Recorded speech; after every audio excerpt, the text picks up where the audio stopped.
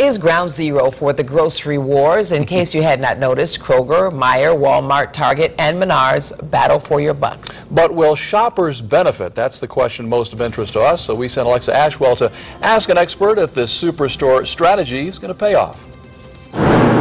By the end of June, this Target off Route 725 in Miami Township will have had a makeover. The chain is expanding its grocery layout, and soon a vast array of fresh food choices will be available to customers. I think it's great. I mean, it's kind of nice to do all your shopping at one place, so I think it's wonderful. The notion of placing everything under one roof is one major chains across the country are adopting. Not only is it convenient for the customer, but according to Associate Professor of Marketing Randy Sparks, it's efficient for the business also. The more things that a retailer can put under one roof and draw customers toward, then the lower the costs that the retailer has, because the retailer doesn't have to maintain several roofs.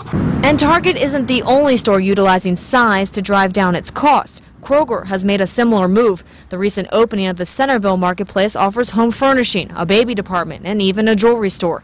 Sparks says this is to compete with other large chains such as Walmart and Meijer. Consumers see the brands. They see the brands, they go in, they look, they can even pick up their smartphones and they can compare prices. Sparks adds it's a great time for consumers who are now able to be choosy in who gets their business. I like to balance customer service with price. I like Target.